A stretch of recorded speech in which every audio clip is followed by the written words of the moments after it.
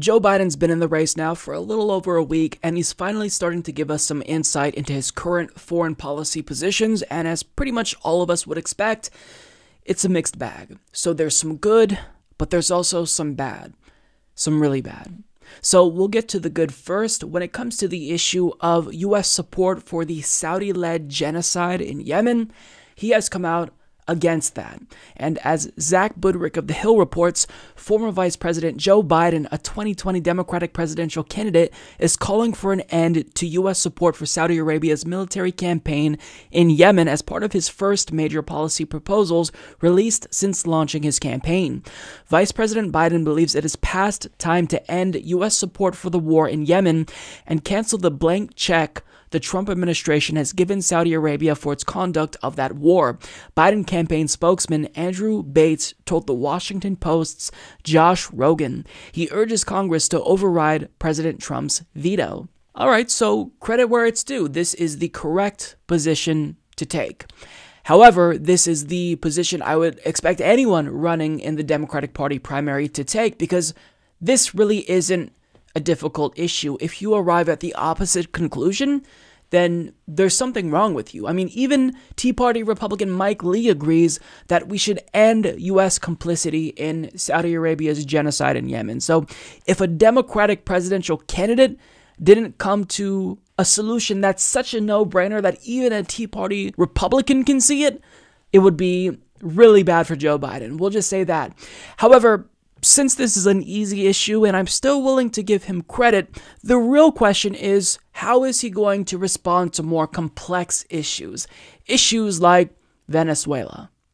Because as we all know, Joe Biden is someone who has done the bidding of the military-industrial complex. He aligned with neocons throughout the course of his career. I mean, he voted for the Iraq War. His administration turned Libya into a failed state, functionally. Him and Obama increased Bush's drone war. So is he going to be able to resist his interventionist instincts when it comes to the issue of Venezuela?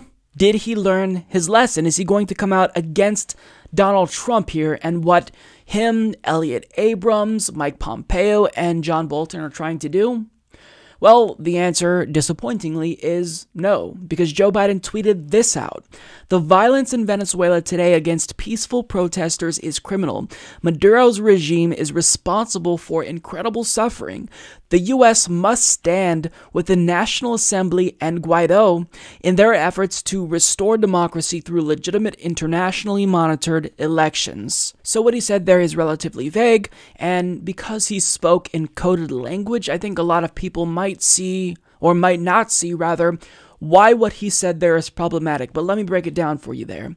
He essentially just signaled support for the U.S. coup in Venezuela. He's functionally taking the side of Donald Trump here. And his position is incredibly ironic. I don't think he realizes this, because you're essentially saying, I'm against Maduro because he is an illegitimate leader. He was not elected democratically, but let's side with this person who also wasn't elected. Now, he didn't go so far as to recognize Guaido as the president like Donald Trump did, but I mean, this is essentially a wink and a nod to Guaido, and it legitimizes Donald Trump's regime change effort currently.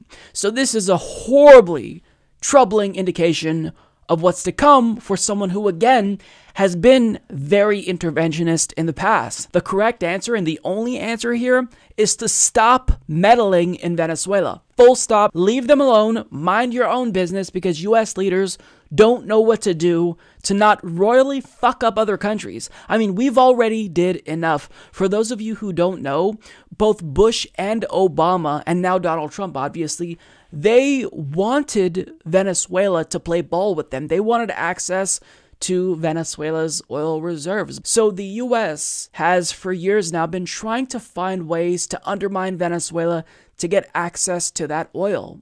And once Maduro came to power after Hugo Chavez passed away, well, the United States government thought that this would be an opportunity. Maybe Maduro would be a puppet like other countries are with huge reserves of oil. But Maduro, like his predecessor, didn't want to play ball. So what the US did was they aligned with Saudi Arabia and Israel to destabilize Venezuela, since normal diplomatic relationships wasn't possible, since they didn't trust us, and rightfully so, I think. But what we did was we worked with Saudi Arabia and Israel to artificially drive down the price of oil. And since Venezuela, I think stupidly so, didn't diversify their economy, and their entire economy essentially was propped up by oil revenue, what happened after that? Well, they were forced to compete, which ultimately led to a loss of revenue.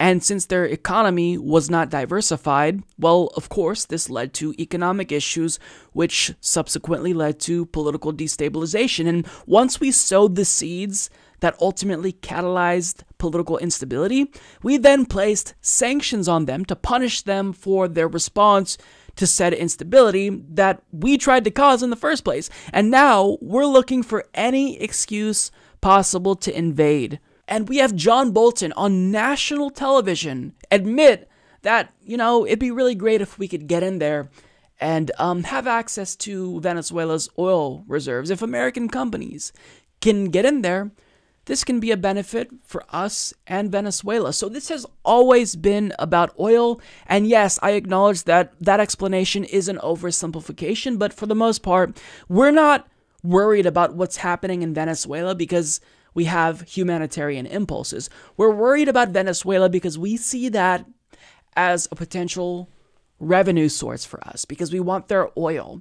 That's what it's about. This is what it's about a lot of the times. I mean, we are in Afghanistan because we want access to their minerals. We intervene in countries because we want what they have. And if they don't play ball with us, if we don't have a puppet in there to do our bidding, then oftentimes we'll overthrow their entire regime to put in someone who's going to play ball with us. It's really disgusting. And what I am worried about is Joe Biden is now essentially legitimizing Donald Trump's regime change efforts. And what's worrying is that this is someone who's one of the front runners. He could actually win. So if Joe Biden wins, if he becomes the Democratic Party nominee, once again, like in 2016, you have the choice between a warmonger and another warmonger. And as Glenn Greenwald points out, wouldn't it be ironic if Democrats, after spending 3 years indignantly protesting, quote, meddling by foreign countries in our internal affairs, end up marching behind the person who said this in 2002 about why he supports Bush and Cheney removing Iraq's government? And he linked to a video of Joe Biden saying this about the Iraq War and his support for it. Considered in the context of the President's speech this week and his address last month to the United Nations General Assembly, this resolution, though still imperfect, deserves our support, and let me explain why. First, the objective is more clearly and carefully stated. The objective is to compel Iraq to destroy its illegal weapons of mass destruction and its programs to develop and produce missiles and more of those weapons. President Bush did not lash out precipitously at Iraq after 9/11.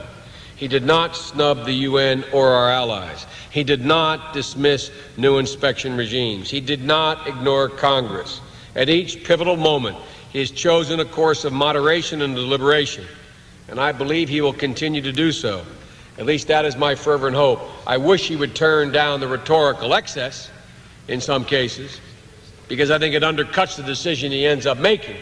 But in each case, in my view, he has made the right, rational, and calm, deliberate decision. So as you can see, Joe Biden has a very troubling history, and for whatever reason, he couldn't see through the bullshit. Other people, like Bernie Sanders and Barbara Lee, realized what George Bush was doing, essentially lying his way into a war, and Joe Biden didn't see it. And now we can see him in real time gravitate towards making the wrong decision once again. Now, he elaborated a little bit more on his position with regard to Venezuela, but for the most part, it was pretty much word salad. But let me play you a clip about him talking about this a little bit more. Look, I've been talking to my foreign policy team back home in Washington. I've not seen anything. I think what I understand so far is that Guado and Lopez, and I've spent time with his wife when he was in jail, I think the anticipation that there was going to be a military rise up has been slightly underestimated. And I think what we have to continue to do is make it real clear. It's ridiculous talking about foreign policy in my ice cream right now. But I think that it's very important we stay calm here. And what I think ultimately what's required is for the international community to demand that there be free elections. There's only one democratic election that's taken place in that place, and it's for the assembly. They're the people who were actually democratically elected. Maduro was not democratically elected. And there's got to be a commitment that we hold democratic elections. And that's why it's important we continue to maintain and increase the confidence that the rest of Latin and South America has in our judgment. And we got to pull people together, because I think that's the only way this works without there being some real serious problems. Now, that was incredibly difficult to follow, but you can really see that his thoughts there were scattered. He wasn't prepared to answer that question clearly. But if you could take anything away from that, you can see that he says, look, Maduro is illegitimate. He was not democratically elected. But yet, ironically, you're kind of signaling support for Donald Trump's position, which is to recognize someone as president who also was not democratically elected. Now, let's just say, hypothetically speaking, Maduro really was the authoritarian dictator that they say he is. So is that the new standard that we want to create? We meddle and intervene in countries that aren't democratically elected? Because if that's the new standard, then we're going to have to intervene in Russia. We're going to have to intervene in Saudi Arabia. We're essentially going to have to intervene in every single country under the guise of making them more democratic. Do you see the issue with that here? Do you see why, logistically speaking, that is a fool's game? Are we going to invade North Korea and democratize them? Are we going to invade Morocco and overthrow the king? And rather than focusing on our own issues here, rather than focusing on the fact that maybe America isn't the most democratic country in the world, the person who got the most votes is not the president. Someone in Georgia literally was able to control his own election. He was Secretary of State. He put up various barriers to voting, and he won narrowly because he cheated. Maybe if you're worried about democracy, look at what's happening here in America. But Joe Biden, he just has the worst instincts imaginable. And he does not have the best judgment. And this was a huge issue that Hillary Clinton had back in 2016, and why progressives couldn't get on board with her campaign, because she was too hawkish. And Joe Biden obviously has the same problem. And by really giving a wink and a nod to Guaido and signaling support for Donald Trump's efforts here, what you are championing is U.S. interference in Venezuela that has essentially devolved into this proxy war between the United States and Russia. So are you going to continue to fan the flames of regime change, knowing that you've been wrong before, knowing that this is now a proxy war and that we don't need to escalate the Cold War between the U.S. and Russia? I mean, imagine how damaging it would be if Joe Biden became the nominee. Everybody is talking about electability and how he's the best bet to go up against Donald Trump, but we got someone in 2016 who was overly hawkish, who was basically on the wrong side of every U.S. interventionist issue. So do we really want to make that mistake again, people? Really? Where we give individuals the choice between a warmonger and a warmonger? I mean, are we crazy? Do we really want to see what would happen if we did the same thing again, if we made the same exact mistake? I mean, we have to learn our lesson, people. And if you're against regime change wars, then you have to be consistent, and you have to acknowledge that there are three people who we can trust here: Bernie Sanders, Tulsi Gabbard, and Elizabeth Warren. And to her credit, Tulsi Gabbard has absolutely been the strongest in this regard. She's not only spoken out against the new Cold War, she's also been the most forceful in speaking out against the United States' regime change efforts in Venezuela. So, for the love of God, people, if we don't want a repeat of 2016, don't vote for Joe Biden. Vote for someone who actually is going to provide voters with an alternative in 2020. That obviously is not Joe Biden, because if he's siding with Donald Trump on a key issue here, there's going to be problems. That is not going to inspire the base to come out and vote. That's not going to get non-voters to want to come out and vote for someone who, again, is going to do the same regime change war policy and allow the military-industrial complex to run roughshod over him.